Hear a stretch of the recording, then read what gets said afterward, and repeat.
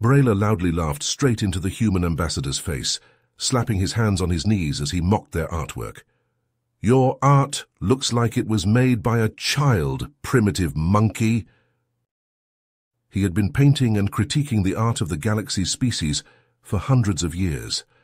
The Galactic Arts Council had given him his greatest challenge yet: make a masterpiece showcasing the very best of each member species. Humanity was new to the galactic stage, and Brayler did not spare their feelings as he ripped their abstract, surreal art to shreds in his viral video. No skill, no technique, just ugly splatters and blobs. Is this some kind of joke? Humiliated and furious, Earth's artists demanded Brayler visit and see their artwork with his own eyes before condemning the efforts of their entire species. The council pressured Brayler to accept. Refusing would be a great insult to the touchy humans. But the arrogant master painter had no intention of being impressed. He would put the humans in their place and prove their art worthless once and for all. Brayler stepped off the shuttle, grumbling under his breath as he looked around at the dull grey spaceport. He had never wanted to visit this backwater planet, but the Galactic Arts Council had pushed him into a corner. Refusing the humans' invitation would have caused a diplomatic incident. And so here he was, ready to put these monkeys in their place once and for all. A lanky man with a scraggly beard approached, waving at the master painter. "Welcome, I'm Marcus, curator at the Museum of Modern Art. It's an honor to have you here." Yes, let's get on with it," Brayler said, not bothering to hide his impatience. "I don't have all day." Marcus just smiled, unfazed by the alien's rudeness. "Of course, right this way, sir." The two made their way out of the spaceport and into the bustling streets of New York City. Brayler was immediately assaulted by a cacophony of noise and a sea of strange faces. He wrinkled his nose in disgust. Everything about this place was so primitive. After a short ride, they arrived at the museum. Marcus led Brayler inside, eagerly pointing out various pieces as they walked through the exhibits. "And this one here is by Jackson Pollock, a pioneer of the abstract expressionist movement. See how the paint is splattered and dripped across the canvas? It's meant to convey a sense of energy and chaos." Brayler snorted. "Energy and chaos? More like a complete lack of skill and technique. My hatchlings could make something better than this." Marcus just nodded, unfazed by the criticism. "I can understand why you might see it that way, but the point of abstract art isn't to accurately represent reality. It's about expressing emotions and ideas in a non-literal way." "Emotions?" Brayler scoffed. "Art isn't about emotions, it's about mastery of the craft, about capturing the world as it truly is. This is just ugly nonsense." They moved on to the next exhibit, a series of surreal landscapes filled with melting clocks and strange, distorted figures. Once again, Brayler was unimpressed. "What is this supposed to be? It looks like someone took a perfectly good painting and left it out in the sun too long." "This is Salvador Dali, one of the most famous surrealist painters," Marcus explained. "His work is all about exploring the subconscious mind and the world of dreams. The distortions and strange juxtapositions are intentional." Brayler just shook his head. "Intentional or not, it's still bad art. There's no skill here, no technique, just a bunch of random, meaningless images thrown together." As they continued through the museum, Brayler's critiques grew harsher and harsher. He tore into the cubist paintings of Picasso, calling them a child's scribbles. He dismissed the minimalist sculptures as lazy and uninspired, and he outright laughed at the pop art of Andy Warhol, declaring it not even worthy of being called art. Through it all, Marcus remained patient and soft-spoken, gently offering counterpoints and explanations. But Brayler refused to budge from his position. In his mind, these humans had no concept of what true art was. Their so-called masterpieces were nothing more than a joke, an insult to the very concept of artistic excellence. As they continued through the museum, Marcus gestured towards a special exhibit. "I think you might find this next one interesting, Brayler. It's a collection of works by Vincent van Gogh, one of humanity's most celebrated artists." Brayler rolled his eyes but followed Marcus into the room. The space was dimly lit, with spotlights illuminating each painting. As he looked around, Brayler's gaze was drawn to a swirling mass of blue and yellow, dotted with stars. He stepped closer, tilting his head as he examined the thick brushstrokes and vibrant colors. "This is Van Gogh's Starry Night," Marcus said softly, coming to stand beside him. "It's one of his most famous pieces." Brayler didn't respond, still transfixed by the painting. There was something about it, an energy that seemed to radiate from the canvas. He could almost feel the wind whipping through the sky, the stars pulsing with light. "Van Gogh painted this while he was staying at an asylum," Marcus continued. "He struggled with mental illness for much of his life, and his art was a way for him to express the turmoil he felt inside." Brayler turned to look at Marcus, surprised. "He was suffering when he made this?" Marcus nodded. Many of his most famous works were created during periods of great emotional distress. He poured his pain and his passion into his art, using it as a way to make sense of his experiences. Brayler looked back at the painting, seeing it in a new light. He had always thought of art as a purely technical pursuit, a way to showcase one's skill and mastery. But standing here in front of this canvas, he was starting to understand that it could be something more, something deeper. They moved on to the next painting, a portrait of a man with a bandaged ear.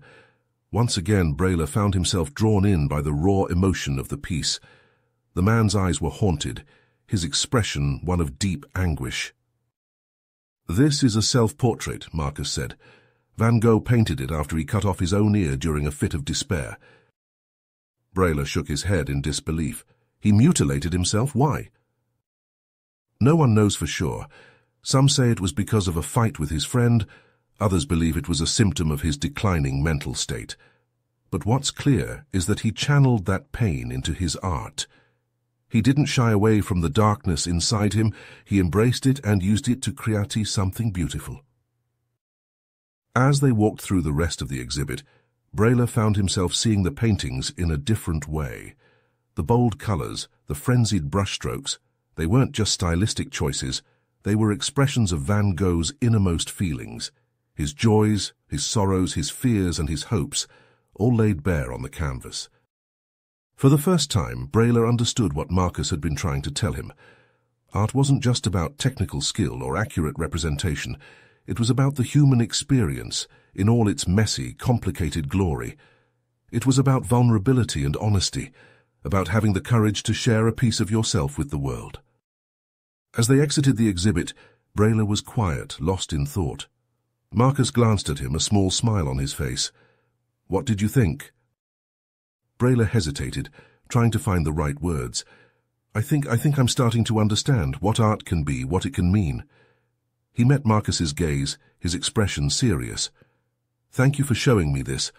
I have a lot to consider." As Brayler stood before the final painting in the Van Gogh exhibit, he felt a wave of emotion wash over him. The colors seemed to swirl and dance before his eyes, the brushstrokes conveying a depth of feeling he had never encountered in art before.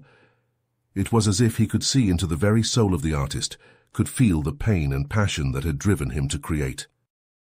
"Marcus," Brayler said, his voice barely above a whisper, "I think I need a moment alone, if you don't mind." Marcus nodded, a knowing smile on his face. "Of course, take all the time you need." As Marcus left the room, Brayler turned back to the paintings, studying each one with new eyes. He had always prided himself on his technical skills, on his ability to capture the world with photographic precision. But now he realized that he had been missing something essential. Art wasn't just about replicating reality, it was about interpreting it, about infusing it with meaning and emotion. For hours, Brayler wandered through the exhibit, lost in thought. He marveled at the way Van Gogh used color and texture to convey mood, at the raw honesty of his self-portraits. And slowly, he began to understand the depth of his own arrogance. He had dismissed human art as primitive and unskilled, but in reality he had been the one lacking in understanding. When he finally emerged from the museum, the sun was setting over the city. Brayler blinked in the fading light, feeling as though he had just woken from a long dream. His mind was reeling with new ideas and insights, his perception of art fundamentally altered. Over the next few days, Brayler threw himself into exploring the human art world. He visited the Museum of Modern Art again, this time with a more open and curious mind.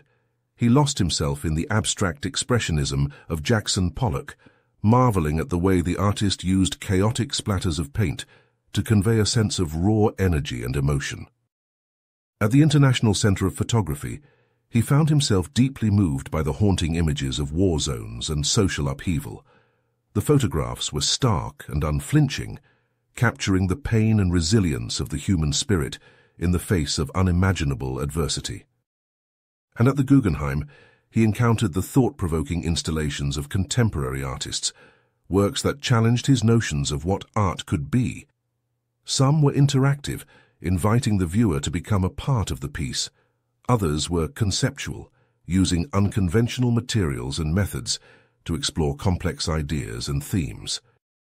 Through it all, Brayler felt his preconceptions and biases falling away, replaced by a growing sense of humility and appreciation. He had always thought of himself as the ultimate authority on art, but now he realized how much he still had to learn. Human art was not inferior or primitive. It was simply different, born of a unique set of experiences and perspectives. As he sat in a quiet corner of the Guggenheim, surrounded by the strange and beautiful creations of human artists, Brayler felt a sense of excitement building within him. He had come to Earth expecting to put the humans in their place, but instead, they had opened his eyes to a whole new way of seeing the world, and he knew that he would never look at art the same way again.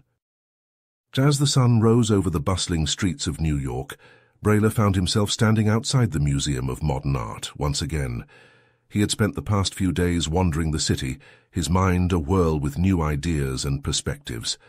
But there was one last thing he needed to do before he left Earth behind. Marcus was waiting for him at the entrance, a warm smile on his face. "Brayler, I wasn't expecting to see you again." Brayler took a deep breath, steeling himself. "Marcus, I need to talk to you. Can we go somewhere private?" Marcus nodded, looking slightly puzzled. "Of course, follow me." He led Brayler to a small, quiet room off the main lobby. Brayler sat down heavily, his hands clasped in front of him. For a long moment, he was silent, struggling to find the right words. "Marcus," he said finally, his voice low and serious, "I owe you an apology. When I first came here, I was arrogant and dismissive. I thought I knew everything there was to know about art. But I was wrong." Marcus sat down across from him, his expression open and curious. "What changed your mind?" Brayler shook his head, a rueful smile on his face. "You did. And Van Gogh and Pollock and all the other human artists I've encountered over the past few days. You showed me that art isn't just about technical skill or accurate representation.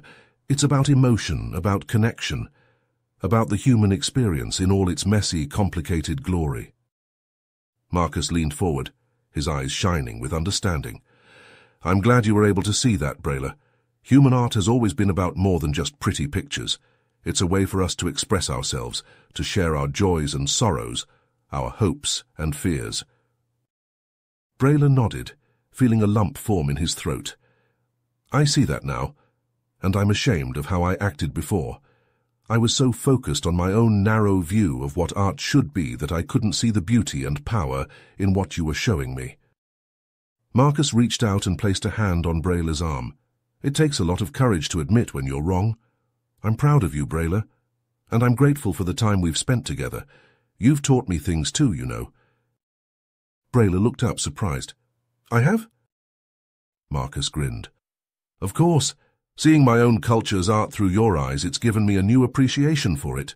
You've challenged me to look at things in a different way, to question my own assumptions and biases." Brayler felt a warmth spreading through his chest. He had come to Earth expecting to teach these primitive humans a lesson, but instead, they had taught him. "Marcus," he said, his voice rough with emotion, "when I return home, I'm going to be working on a new piece, a commissioned work for the Galactic Arts Council, showcasing the best of each member species." Marcus's eyes widened. "That's incredible, Brayler. What an honor." Brayler nodded. It is, and I want to do it right. I want to create something that truly represents the depth and diversity of artistic expression across the galaxy, something that incorporates the lessons I've learned here on Earth. Marcus smiled, his expression proud. I have no doubt that you will create something amazing, Brayler, and when you do, I hope you'll share it with us, with humanity. Brayler reached out and clasped Marcus's hand. I will, I promise. As Brayler boarded the shuttle that would take him back to his home planet, his mind was already racing with ideas for his new piece. He knew it wouldn't be easy, blending the styles and techniques of so many different cultures, but he was determined to create something that would showcase the true power of art to unite and inspire. Weeks turned into months as Brayler worked tirelessly on his commission. He poured everything he had learned on Earth into the piece, blending the photorealistic precision of his own species with the emotive brushstrokes of Van Gogh, the chaotic energy of Pollock, and the conceptual daring of contemporary human artists. When the piece was finally unveiled before the Galactic Arts Council, the reaction was one of stunned silence, followed by thunderous applause. The artwork was like nothing any of them had ever seen before, a stunning amalgamation of styles and techniques, a testament to the incredible diversity and depth of artistic expression across the galaxy. In the weeks that followed, Brayler found himself inundated with requests for interviews and speaking engagements. He became a vocal advocate for the value of cross-cultural artistic exchange, urging his fellow artists to look beyond their own narrow perspectives and embrace the beauty and power of difference. And through it all, he never forgot the human curator who had opened his eyes and changed his life. He sent Marcus a holo message inviting him to the galactic capital to view the artwork in person. Marcus, overjoyed at the invitation, accepted immediately. As Brayler watched Marcus step off the shuttle, his face alight with wonder and excitement, he felt a sense of deep gratitude and friendship. They had started as adversaries, but through the power of art, they had forged a bond that transcended species and culture. Together, they stood before Brayler's masterpiece, marveling at the way it seemed to vibrate with energy and emotion. And in that moment, Brayler knew that he had found something far more valuable than fame or acclaim. He had found a true friend and a new way of seeing the universe, one brushstroke at a time. You have reached the end of the story. If you enjoyed this story and want to support us, please leave a like and subscribe to our channel, and for every comment that says 88, I will heart every single one of them. Thank you for your time.